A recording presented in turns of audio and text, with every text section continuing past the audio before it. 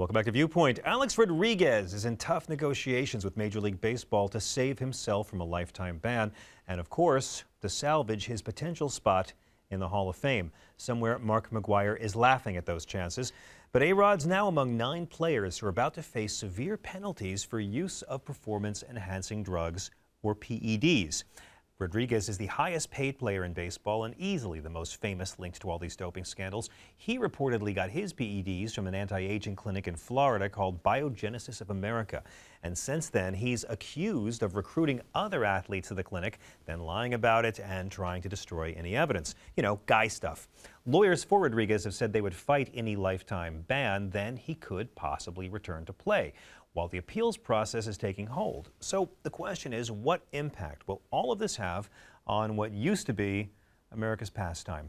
Well, Nadia Dajani is the founder and host of Caught Off Base with Nadia.com, a show that's chock full of great interviews with Nadia and various athletes and celebrities, and even a lot of my guys on the New York Mets. Nadia, welcome to Viewpoint.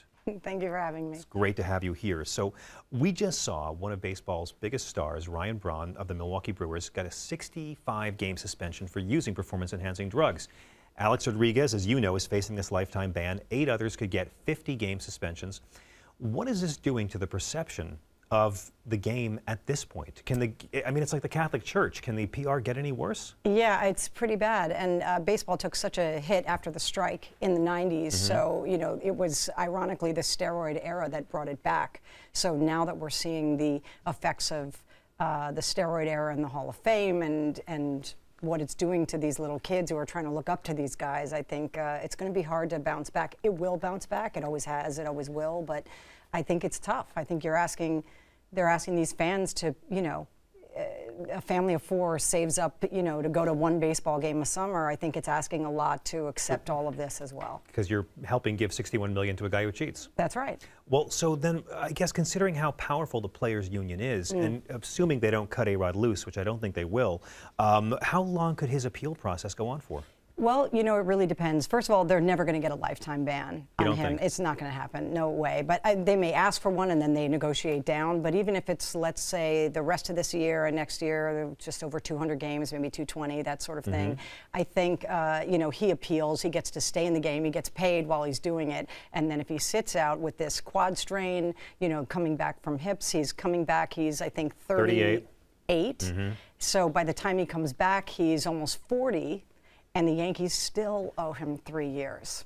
So over $60 million. So that leads me to 2 questions. Number 1, would a 200-game suspension effectively end his career anyway? I mean, it depends what you mean by ended. Will he play? Is there a team that would have him suit up? Would he hobble out? And, you know? Yeah, I think he's just arrogant enough and massively insecure that his whole career has been about trying to prove himself and prove himself. And the irony is that he had all the skills. He absolutely was better defensively than Derek Jeter and Nomar, and everybody knew that. And he just has been living in Derek Jeter's shadow for, you know, all these years, and I think it just kills him. So if he did get to come back, though, one could presume that a GM could figure people will pay to see this guy.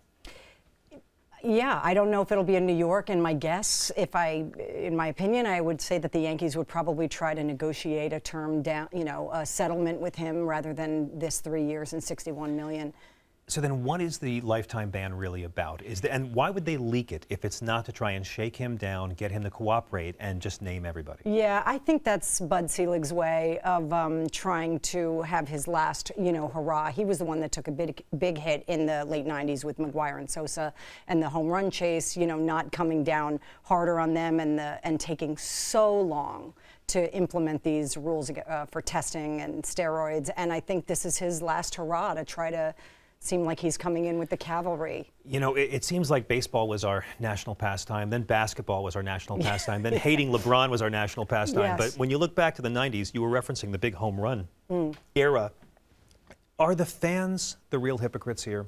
When you think about the fact that we'll cheer on a home run race if it's driven by steroids, and yet we'll boo the same guys who gave us those thrills years later. You know, it's a very good question. I don't think so. I think people love a home run, but I think they also really love a great, pitcher's duel, and we're sort of entering, oddly, that era again after they were juicing these balls and they lowered them out and brought in the fences. And I think Which I like, by the way. A lot less home runs, but much more intense games. Yes, I preferred the 70s where the pitcher sort of dominated everybody, and but it remains to be seen. Well, all the Hall of Fame inductees this year, as you know, were old-timers who died several years ago because the sports writers said they wouldn't vote for players from the steroid era.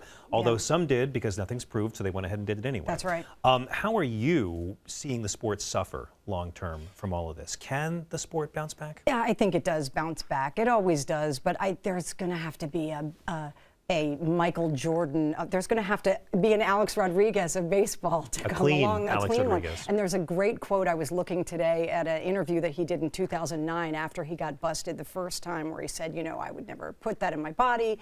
And his quote is, "I'm pretty tired of being stupid and selfish, about myself."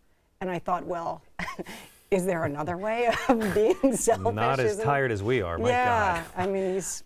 Wow. Well, I look forward to seeing what happens over the next few days. It should be very interesting, especially for Yankee fans. Founder and host of Caught Off Base with Nadia.com, Nadia Dajani, thank you so much for coming on Viewpoint. Thank you for having me. What a pleasure.